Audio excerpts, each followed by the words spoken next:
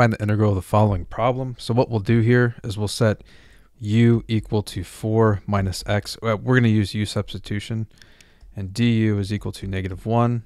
So to get du equal to dx, you see there's no negative value here, so we need to multiply by -1. So we're going to get the integral, so -1, or just have the negative sign out there, u raised to the 1/2 du, and when we integrate, we're going to get u raised to the 1/2, add 1, divided by 1/2 plus 1 plus c.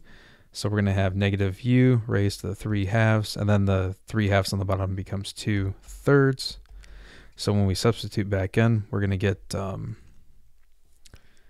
sub back in for u.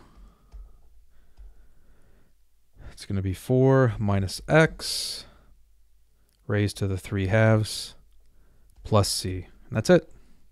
All right. I hope this problem helped you out. I appreciate you watching, and you have yourself a great day.